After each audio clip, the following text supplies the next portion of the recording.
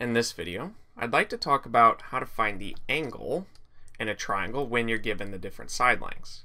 And you might recall from the last video that we essentially looked at the opposite problem, where we were essentially given the angle and we had to find one of these missing side lengths. And to start a problem like this, we're going to be using our trigonometry.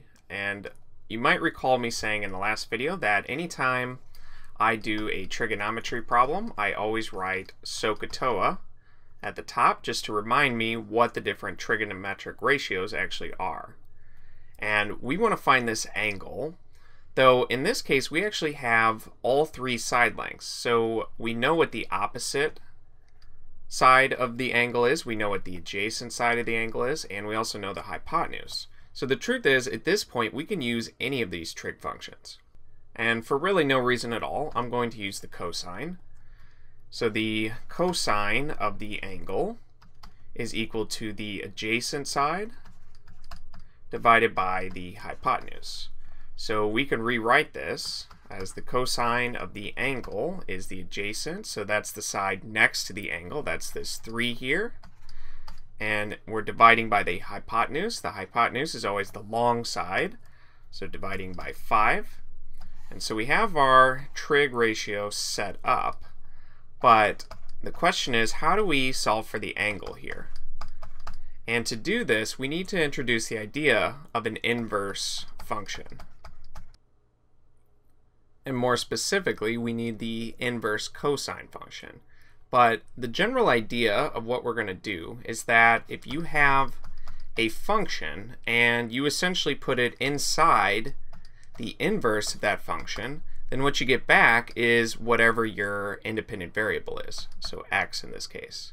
So let me walk through a more specific example. Let's say we have f of 9 and we want to take the inverse of that, or essentially we're putting f of 9 into the inverse function. And my claim is that this is just equal to 9. So it's just equal to whatever's on the inside. And this should make sense if you think it through. So when we start on this inside, this f of 9, the regular function notation is essentially asking, given an x value of 9, what is the y value? And for now, I'll just say that the y value is w. We don't know what it is, but we can call it w.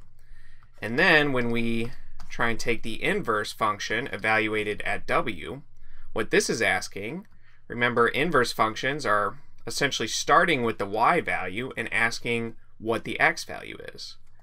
So this is saying, given a y value of w, which x value gave you that y value? And we know that an x value of 9 gives you a y value of w. So that's why this is just equal to 9. And if it helps, I encourage you to maybe think of this with a more concrete function and more specific values, but this general pattern always holds. So what we're going to do, since we have the cosine of theta is equal to 3/5, we're going to take the cosine of theta and put it inside the inverse cosine function. Because like in these examples, when we put the function inside the inverse function, what we get back is just the independent variable. So this would just be equal to theta. So we're going to use this idea to essentially solve for theta here. So let me just make a little bit more room. So essentially with this equation, what we're going to do is take an inverse cosine of each side of it. So we have the inverse cosine of the cosine of theta, and this is equal to the inverse cosine of this 3/5. And like we said, when you put the function inside its inverse, that you just get back the independent variable. So we essentially have that theta is equal to the inverse cosine of 3/5. And this right here you can actually put into the calculator. You might notice if you have one of those TI-83 or 84 graphing calculators that you can find these buttons by hitting the second button, and they're usually located right above the regular trig functions. So for instance, the inverse cosine button on the calculator is located directly above the cosine button. You just have to hit the second command to be able to access those different buttons. And what you'll see when you actually evaluate this by putting it into the calculator is that theta is approximately 53.13 degrees. So remember, this was from our triangle, our right triangle, where we had a 3, 4, 5 right triangle, and it was this angle right here. That's that 53.13 degrees. So with that in mind, let's look at another example problem. So let's say you have some other right triangle where this side length is 7 and your hypotenuse is 10, and we want to know what this angle here is equal to. So again, I'm going to set up my SOHCAHTOA so that I can figure out which trig ratio I want to use. And what you can notice is that relative to our angle, we have the side that's opposite it, and we also have the hypotenuse. So when dealing with the opposite and the hypotenuse together, we want to use the sine function. So we'll set up that the sine of our angle is equal to the opposite side divided by our hypotenuse. So we can rewrite this. The sine of theta is equal to 7, since that's the opposite, divided by our hypotenuse of 10. And once you have this trig ratio set up, we now want to solve for theta. But just like our previous problem, we want to use the inverse function. Or more specifically, we want to use the inverse sine function. Since we know that if we put the sine of theta inside the inverse function, the function and the inverse function essentially cancel each other out, and what you're left with is just that independent variable, theta. So we're going to apply that to our particular problem. So we're going to take an inverse sine of each side here. So we have the inverse sine of the sine of theta is equal to the inverse sine of 7/10. And we know that the inverse sine of the sine of theta is just equal to theta.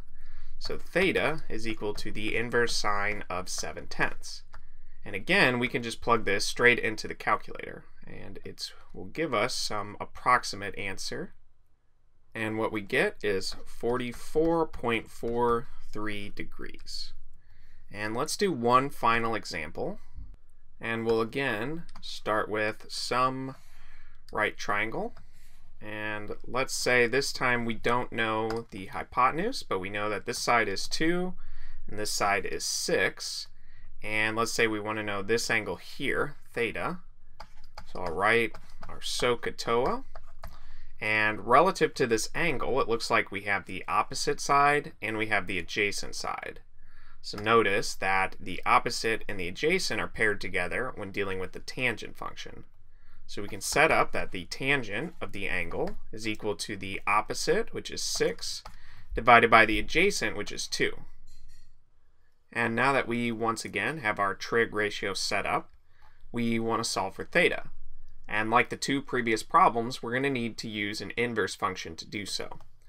So what we can do is take an inverse tangent of each side of this equation, since we know that on the left-hand side, when we essentially put the tangent of theta inside the inverse of the tangent, then what we'll be left with is just this independent variable. So in other words, the inverse and the function essentially cancel each other out. And over on the right-hand side, we'd have the inverse tangent of 6/2, which we know is 3. And when we actually evaluate that with the calculator, what we find is that theta is approximately 71.57 degrees. So this angle right here is about 71.6 degrees.